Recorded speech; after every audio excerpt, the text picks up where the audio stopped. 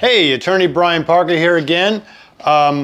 This week and the last couple of weeks has morphed into how to create the Counter Affidavit and how important it is as it follows you from the documents of the other side, you use the documents against them, into the Counter Affidavit to create your defense and supporting documents, theirs, that jumps into your answer and affirmative defenses. And then that jumps into your counterclaim and beyond. And then I thought, wait a minute, there's another use for the Counter Affidavit. A lot of clients come to me with a default against them, or they're receiving garnishment notices on stuff they have no clue how they were started.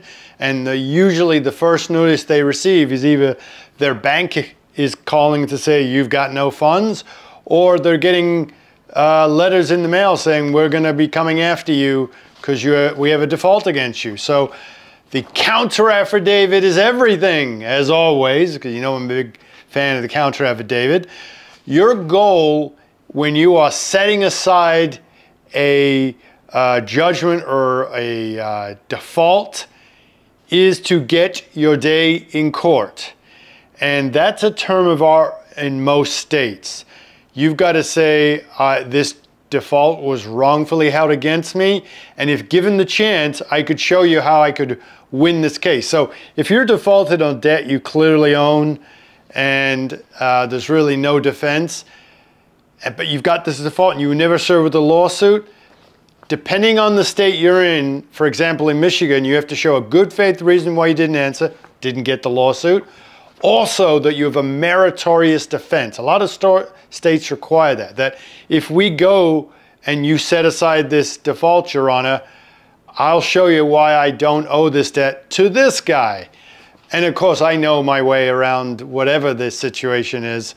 And I believe if you've got the default, you have your right to your day in court. And that's the goal of the Counter Affidavit. So, just like what I talked about in my previous video and the videos before that, the Counter Affidavit in this case plunks eventually into the answer and your affirmative defenses and counterclaim if you win the set-aside motion to set aside the default. There's a lot of plunking going on, but again, the importance of the Counter Affidavit, I can't discount it. It's everything. So there are 10 things you want to look at when you're setting aside a default with a Counter Affidavit. Number one, and we'll put it up one at a time, proof of service. Go to the court when you find out about this. Timing is everything. Pull the file. And does the proof of service say you were served on a day you weren't there? Clearly you've got them. Or does it say you're 5'10" and blonde when you really look like me? I'm pretty close to 5'10", but it ain't me. I'm not blonde. I never was. I'm more gray. So you got them. Number two, the proof of service is how the default was served upon you.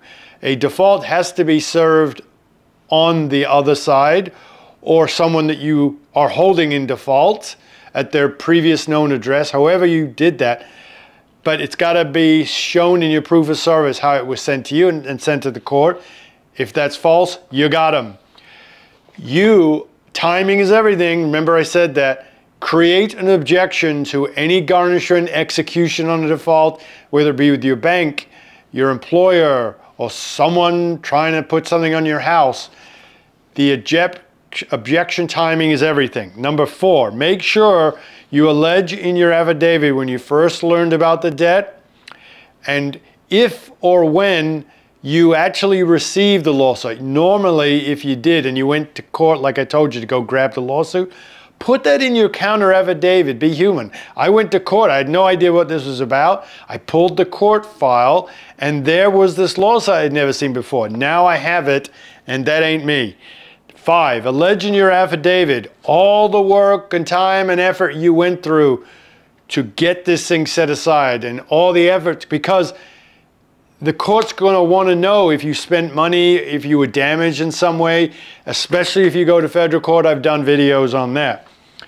Always allege why you don't owe the debt. You have to produce a meritorious defense in Michigan and generally everywhere else. The court's going to want to know, but hey, do you owe the debt?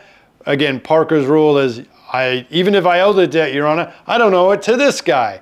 And if I haven't seen the lawsuit, I can't give you a good opinion on that anyway.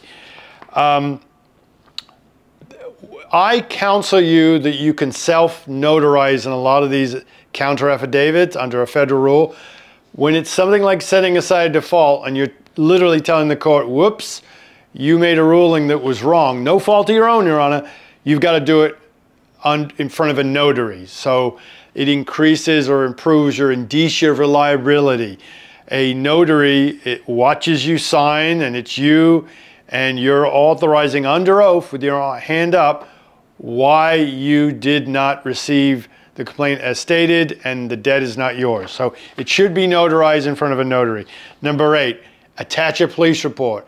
Let's be honest, if this is an ID theft, why wouldn't you have a police report?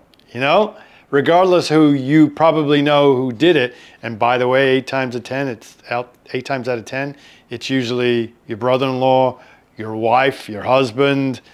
It's amazing how many of those cases I have the proximity of the thief to the person that I represent. It's kind of sad. Number 9, remember, do the job that you're seeking to, your goal is to get this thing set aside. Your greater goal is to get your day in court. So remember that. Make sure you frame your affidavit in a way that answers their allegations.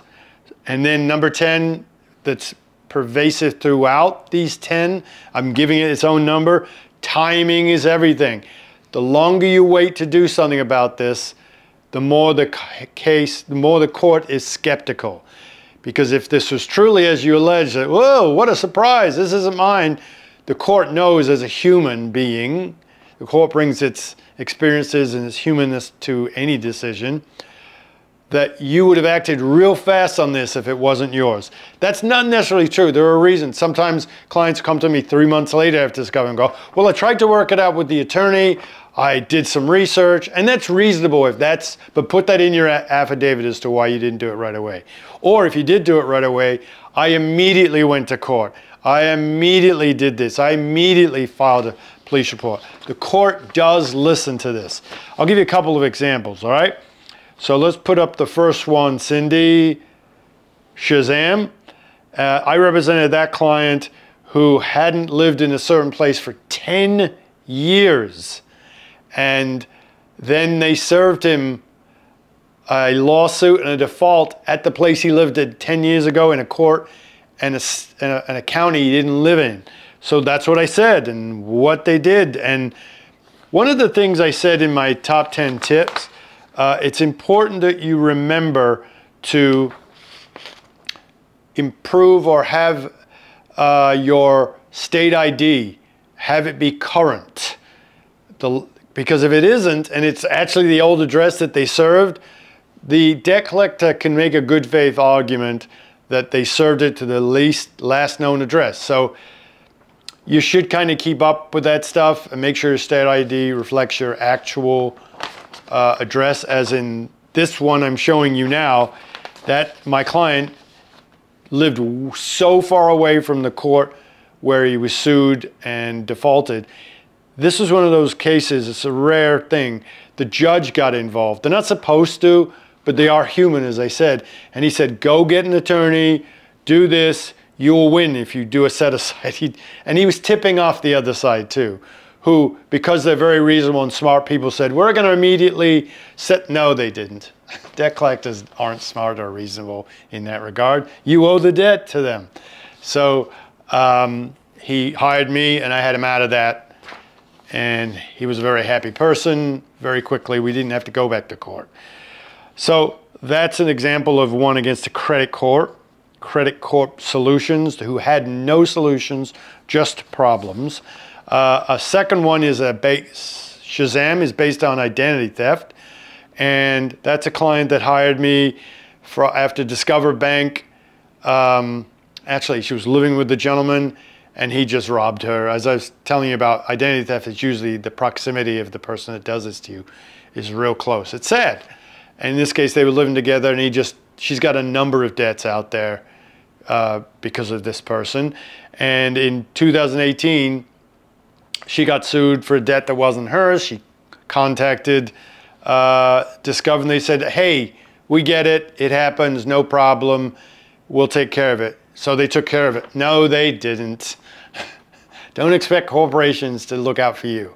So she started getting garnishment notices, and her taxes were taken, and that's what that's talking about in the second one I've got up in front of you. And so I had to have her do a very good police report and also state exactly what I said about her boyfriend. She was wrongfully imposed upon by this debt. Here's the sad part of this.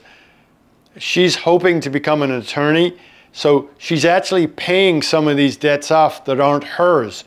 She figured, hey, when I get in front of the board to tell them I'm a good candidate to be an attorney, I want my record clean. So rather than go take the time and protect herself, she just started making payments on these debts. And she was going to do the same thing with this debt she brought to me, but she ran out of money to cover this guy's debts. It can get, 9 out of 10 of these are just sad. Sometimes when I finally revealed the truth to the victim, I don't hear from them again. It's kind of sad that people do that to their relatives. So that's an example there of an identity theft affidavit. I'm pointing to that first one and that second affidavit, all on my membership website, attached as templates that you can use to conform to your facts and law. I'll give you a quick third one. This is one where the gentleman, it's another one of those where he hadn't lived in the place for years. His state ID, he hadn't changed his state ID to the place they sued him in. He'd only lived there for 2 years. He always lived with his parents, essentially, before he moved to his own place. And his state ID reflected this. The bank and the law firm had no business coming after him. So they took a large chunk of money. I've never seen this before from his bank account. That's the money he was saved up for years as a way to trying to buy a house. And they took it right before he started the process after years of saving. He didn't know about this lawsuit. And by the time they did get to suing him and doing everything, they'd passed the statute of limitations. So that number 3 reflects that. It's a Johnny-come-lately default where the debt collector sued on a very old debt, and they later admitted to me, yeah, it's junk. We shouldn't have done that. They're never going to admit that. But because what they did is they did the most reasonable thing. They immediately tried to set it aside and help. No, they didn't. I had to file, even though it was clear he was on the right, I had to file a motion to set aside, had to sue them in federal court, had to do a counterclaim. They ran me through the ringer. And the guy was well past the statute of limitations. And that's the thing about arrogance and debt collectors. They will not admit they're wrong unless you've got the smoking gun, which I try to have. And then they go, well, we'll save some money, we'll work it out. Like they never admit their mistakes. So that's the third one. That's an identity theft, sort of. The actual guy that co-signed on this loan that my client did take, it's not identity theft other than that they had him living somewhere else and it was well beyond the statute of limitations. The person on the loan died. My client was his nephew, and now he's cleaning up, sort of cleaning up the mess, well beyond the statute of limitations. So they sued him anyway, started garnishing. I got his money back, and by the way, they took forever giving it back, even though they're supposed to give it right back. He took that money, and he did, after all these years as a waiter and working his butt off as a student, he bought his first house. So that's nice for me when I get good feedback like that. And now we're going after him in federal court. So that's how you use a counter affidavit. Another way, once a lawsuit has been defaulted and that's your finding out about it, I've given you 3 examples. They're on my collectionstoppersolutions.com affirmativedefenses.com membership website, chock full of videos and templates. I'll put 3 up there today, and I'll also put my show notes so you can see my top 10 things you need to do to set aside a default, which you then, when you're successful, you take that same counter affidavit, drop it into your answer, drop it in your affirmative defenses and your counterclaim and beyond. Again, the point of my other videos on this is all the work is done for you using their documents. And once you've got that counter affidavit, it follows you all the way through, whatever task you have. So it isn't as hard as you think it is, at least in a debt collection context. I hope this is helpful. Thank you very much for listening. Oh, love, like, subscribe, and we'll keep banging away. Thank you.